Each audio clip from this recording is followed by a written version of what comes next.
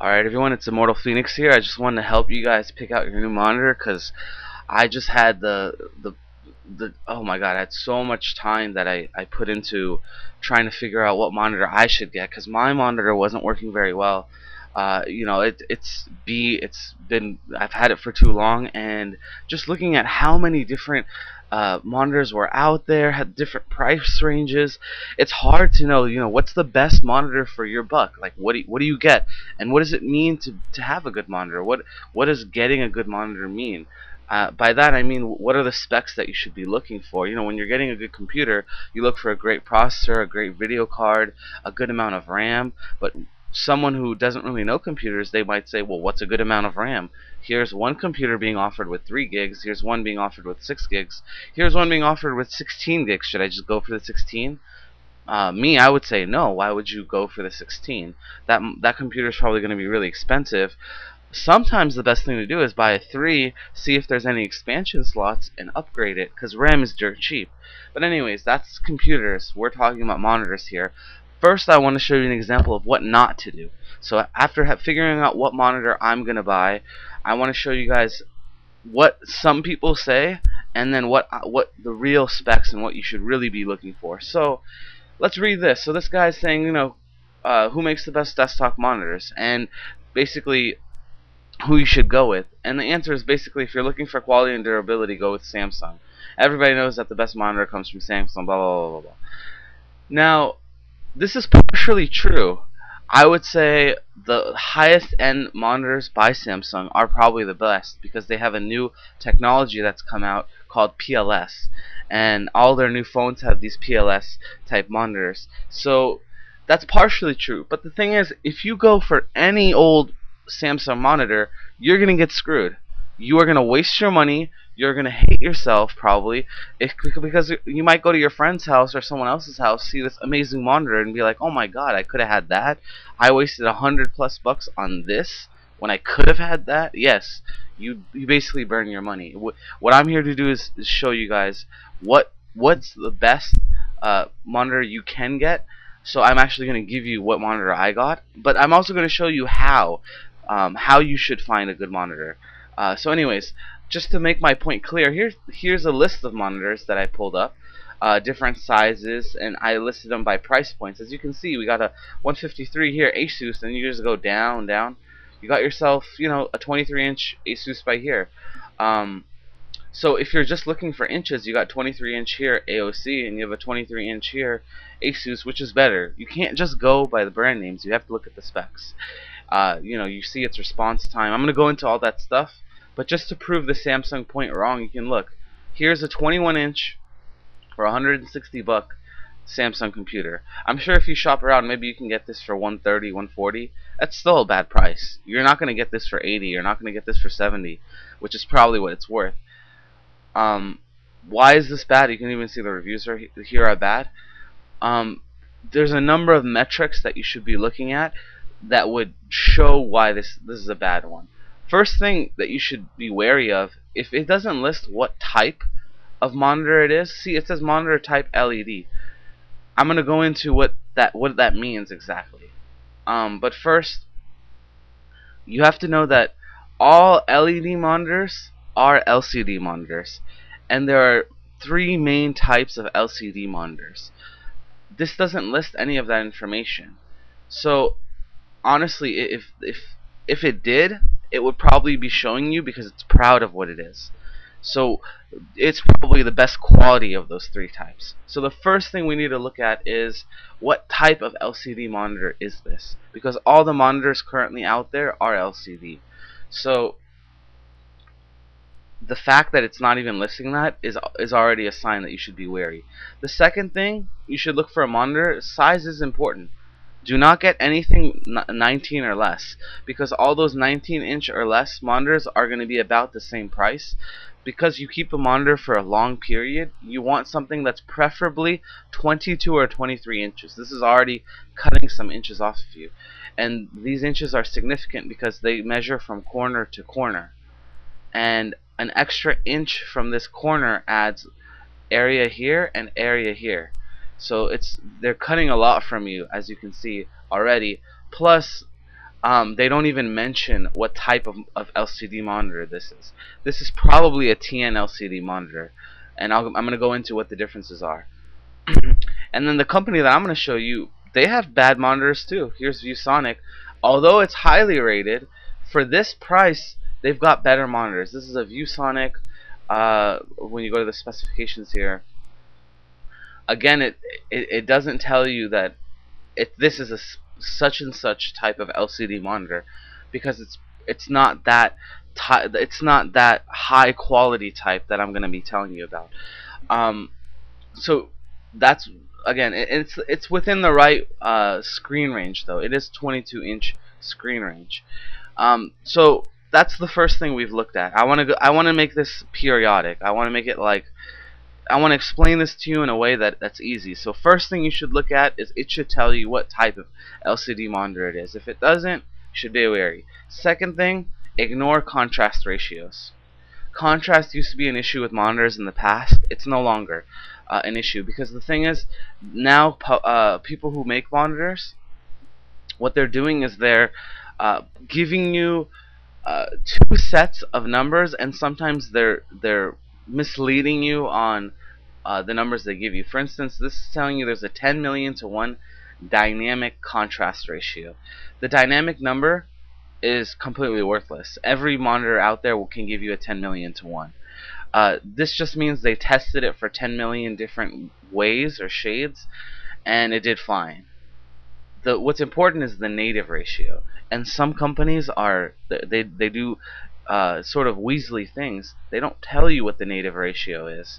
So if they don't tell you that this is native ratio, that means it's probably dynamic. Ignore it. Just to be safe, ignore contrast ratios altogether. Don't even look at them, because all the latest monitors, they've taken care of contrast ratios. They've got good contrast in general. So I would say ignore this metric altogether. Ignore contrast ratios. And by the way, the advice I'm giving you is based off a ton of articles I've read. I'm gonna give you all the links to the articles that I've read. Here's one of the articles I read that I thought was very useful by CNET. It was a monitor buying guide, and as you see, immediately the first things they tell you about is the types of LCD monitors. So I think it's time to get into that. We haven't discussed that. Again, we went into first. Here, I'll even bring out a notepad for you. First thing we went into was, we discussed, here, let's make the font big too, so this isn't tiny for you guys. Font, let's make this 26. So first thing we went over, we discussed the fact that it should discuss the type of LCD monitor. If it does not say that, you should be wary. Second thing, I said ignore contrast ratios, because in general you'll be okay. The third thing we'll get into, but I really want to go into what do I mean by type of LCD monitors. There are TNs, VAs, and IPSs. As you see here, the TNs are the lowest price. They've got fast response times, but they're very bad with color reproduction. So the color you see is often not the color that it's supposed to be. VA is very good with blacks. That's it. The prices are medium range, and the color shifting is good too, but the response time honestly doesn't matter, guys. But besides the deep blacks, like, there's nothing else good about VAs. That's all they're good for, is making blacks. Color reproduction is average. That's why it doesn't say here amazing color reproduction. What you're looking for is IPS. IPSs have the closest and the best color reproduction. They've got amazing viewing angles. Here's the downside, though. They used to be expensive, and I'm going to get into why now that they're well priced. Finally, as of March of 2012, we got ourselves the newest and latest IPS monitor that is very, very good at reproducing colors, but it's within our price. And then you've got Samsung, like I said. They created these PLS monitors that are good as well, but they're highly expensive, and they're still expensive. So basically, that what I need. All right, let's list them here. So we got these monitors listed here.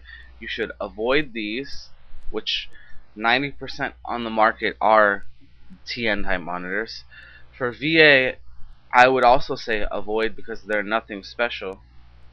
Nothing special. They're just good with blacks, I'd say. IPS, you probably want to select this one because it's not. It has gotten to the point as of 2012 that these are affordable. Honestly, if you're watching this video 10 years from now, you'll laugh because these will probably be kicked out of the market because IPS will have gotten cheap enough to where why would you buy this to save money? Because this is the same price as this. The only reason in the past people bought TN type monitors is because they were affordable, but the IPS ones are not affordable. Anyway, so that's the first thing that this article goes into is the different types of monitors. There's different panel. They call it panel technology. We should talk about backlighting too. And like I said here, here let's go into that right now. Backlighting. So when it comes to backlighting, what you need to understand is that LED monitors are not LED screens. They're LCD screens, but they're LED backlit. The old LCD monitors, the ones that are not LED backlit, those have been basically phased out of the market. You don't want to buy one of those because one, they don't last very long. Two, they're not good for the environment because they use CCFLs. And three, they're just, I mean, they're not good at producing color. So like why would you want an inferior monitor? Those have been slowly pushed out of the market, so it would actually be harder to find one of those, to be honest. ViewSonic, for instance, all of their monitors are LED backlit.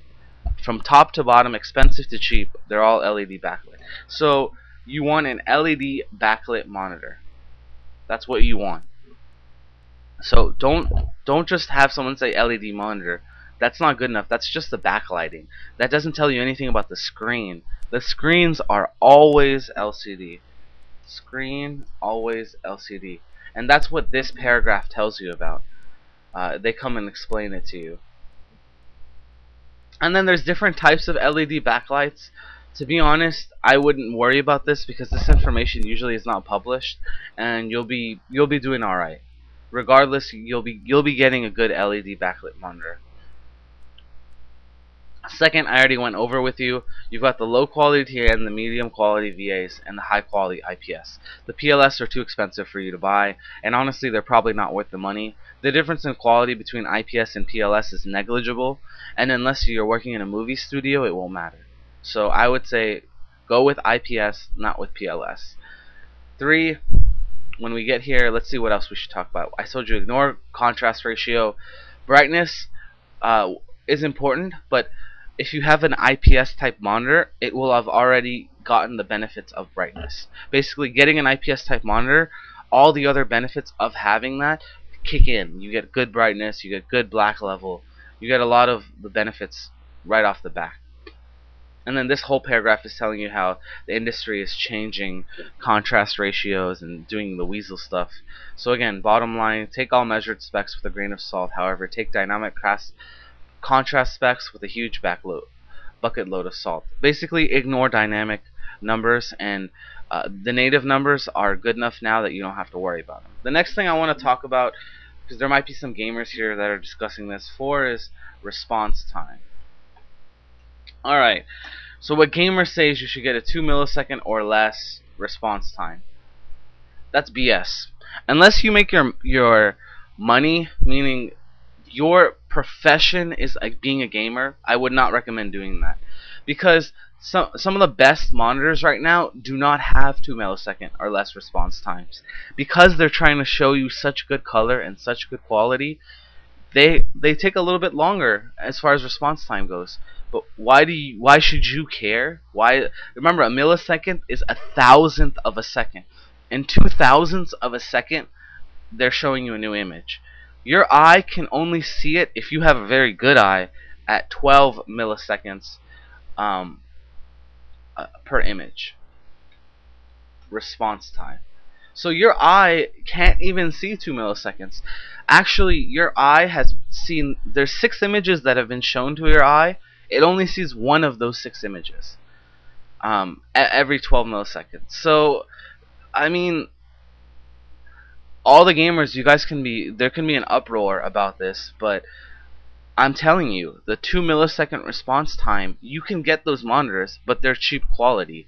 They're not going to give you the best color, and unless your profession is gaming and you want the edge, like the biggest edge in the world, if that's your profession and you want whatever edge is possible, then sure, maybe in that case you might want to go, because maybe on the off chance you've lowered your response time to 11 milliseconds, and maybe this will give you that one image, that one time, that saves you and you win the championship with it, whatever.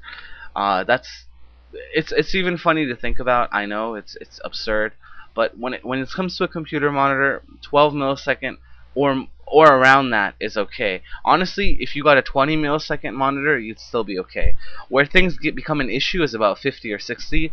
Thankfully, they don't make 50 or 60 millisecond response time monitors. So response time, I'm gonna say ignore, because the monitors are all good enough that any monitor you get will have a good response time. And like I said, your eye only processes 12 milliseconds per image response time. So response time is only up because computer manufacturers thought that it sound nice and it make their monitors sound so cool, but it's not really all that important. Anyways, so having said all of this, as you remember from this monitor buying guide, and there's another guide here that you want to look at. This is telling you about aspect ratios. This is a somewhat older post. As you can see here, this is from 2010. Right now, all the monitors are widescreen, which is 16:9. And the reason they're widescreen is because widescreen movies 1080p, that's all defined by the widescreen size format. So if you want to see if you want to see an HD movie, it's widescreen by definition. So there's no reason to have 4:3 monitors anymore. I'm personally accustomed to 4:3 monitors, but all the new monitors out there are widescreen. So 5, I'm gonna put is you will be getting a widescreen, most likely. And there's nothing wrong with that. There's nothing wrong. Actually, it's a bit of a benefit, because widescreen monitors allow you more space to move windows and such, whereas you've got less space on these 4:3 monitors that I'm working on. So don't worry about the whole widescreen thing. Don't even try to look for a 4:3 that's more than 20 inches. You won't see it because, again, by definition, an HD monitor has to be a certain size, and all those sizes are defined by widescreen. So that's why everyone's moved to that. If you remember YouTube videos used to be 4:3, but now they're widescreen format. If you play a 1080p YouTube video, it's widescreen by definition. And for those video editors out there, we all know what that means. Graphic designers, we get that. But for everyone else, just understand that if you want high definition, it has to be in widescreen. If you want to know why, it's just like that by definition. It's hard to explain unless you're in the industry. But you're gonna be getting a widescreen monitor. I'm just letting you know that now, as of 2012. In 2010, there's a bit more difference, but that's not the issue anymore. Man, I should have gotten some water ready. So we went through contrast ratio, we went through aspect ratio, brightness. Like I said, if you get a good type of monitor, that's already included. Response time, I told you it's BS. Viewing angle, if you get a good type of monitor, it will automatically give you a good viewing angle. So again, you're seeing here that monitor type is huge. If you get a bad monitor type, everything else messes up. Dot pitch, again, will be the same thing. What you want to look at now is, this is a very, very in-depth article from PCHardwareHelp.com about what the difference is between the IPS, the VA, and the TN. And I would suggest this article to be read by anyone that wants to go in detail. But, like I said, since IPS panels have gotten cheaper finally as of 2012, there is no need to buy VA or TN. Because if you pay 140 or 130 on a TN, you can just pay 180 and you'd have an IPS.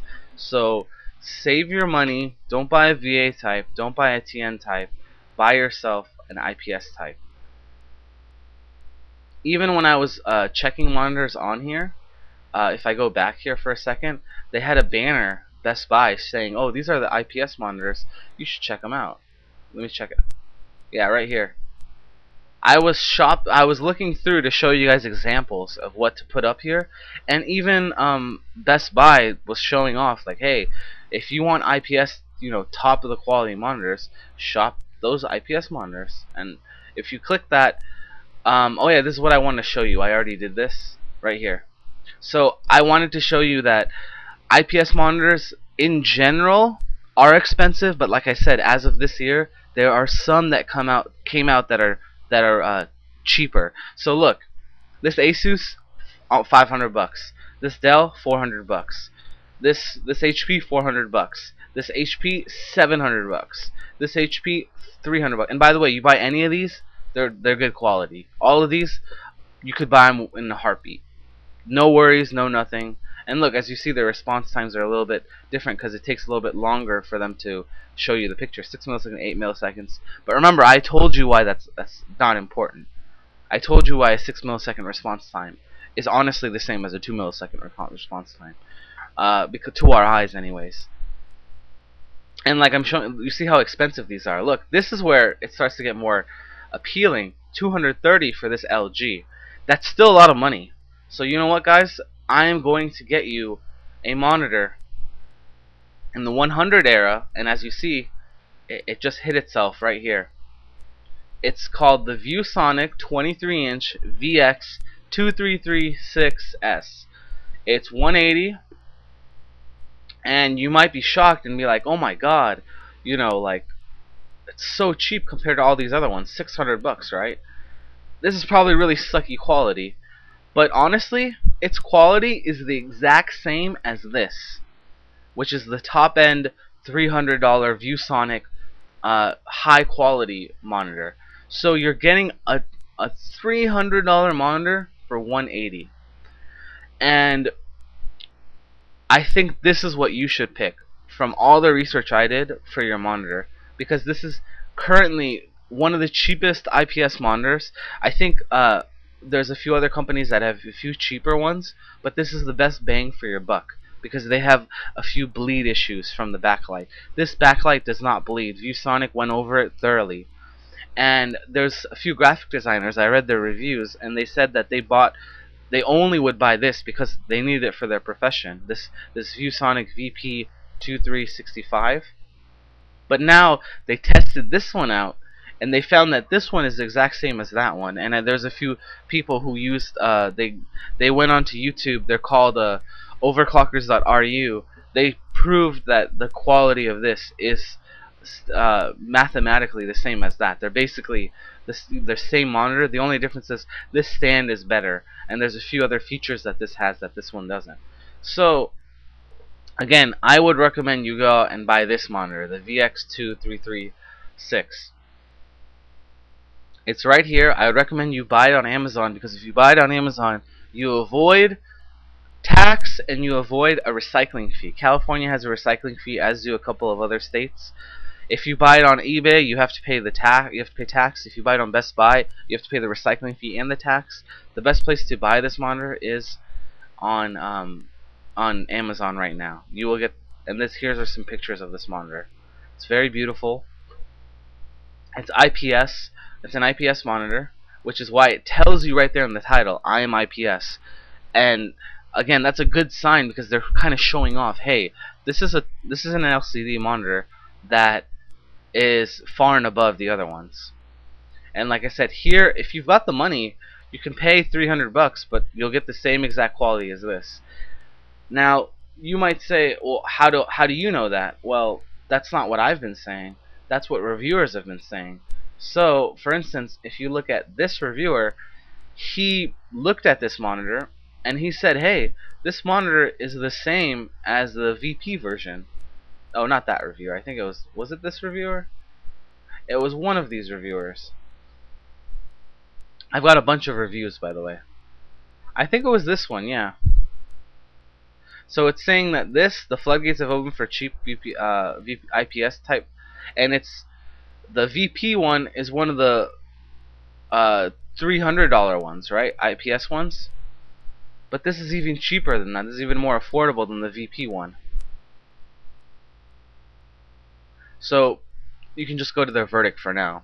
Despite some minor flaws, the ViewSonic blah blah blah is easily the best sub 200 screen we've seen. IPS image quality has hit the mainstream. That's why we should be buying IPS type monitors. Here's another review you guys can go through. I'm gonna put these in the description.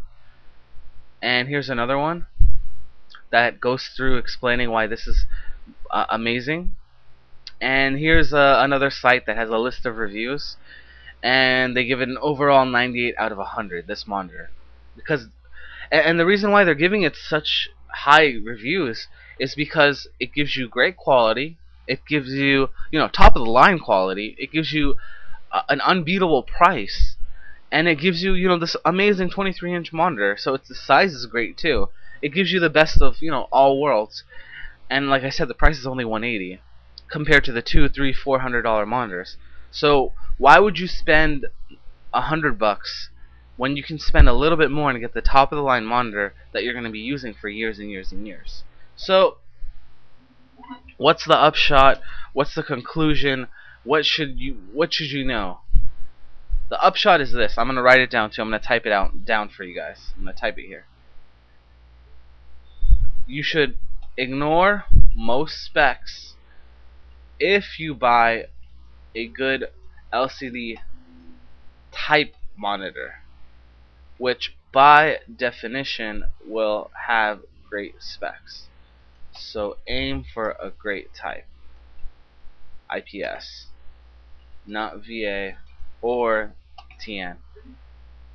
Honestly, that'll make your life a lot better. Go for a good IPS type, look at the reviews like I did, and see what the reviewers have to say. And from all the reviewers I looked at, they said that the ViewSonic VX, whatever the numbers are here, VX2336S, that's the best bang for your buck. And they said that the quality is just amazing. The quality is equivalent to this.